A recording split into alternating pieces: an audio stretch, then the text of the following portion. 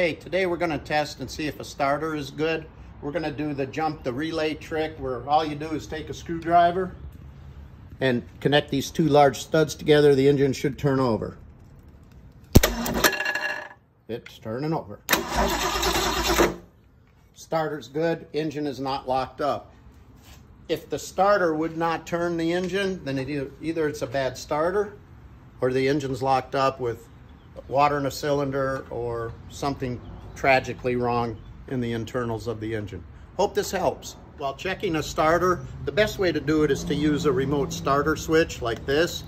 And if the engine turns over, but you're not getting spark, check the plus side of your coil for electricity and make sure the key switch is working and you have power there.